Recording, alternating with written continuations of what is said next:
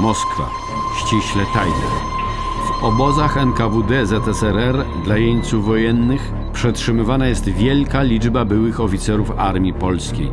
Biorąc pod uwagę, że wszyscy oni są zatwardziałymi wrogami władzy radzieckiej, NKWD ZSRR uważa za niezbędne sprawy znajdujących się w obozach rozpatrzyć w trybie specjalnym z zastosowaniem wobec nich najwyższego wymiaru kary – rozstrzelanie.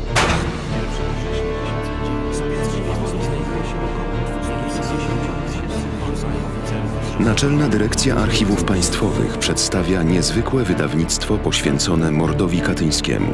Już w sprzedaży książka zawierająca dogłębną analizę historyczną, unikatowe zdjęcia i odtajnione dokumenty NKWD, a także płyta audio z czytanymi przez Olgierda Łukaszewicza fragmentami tajnych materiałów dotyczących tej okrutnej zbrodni.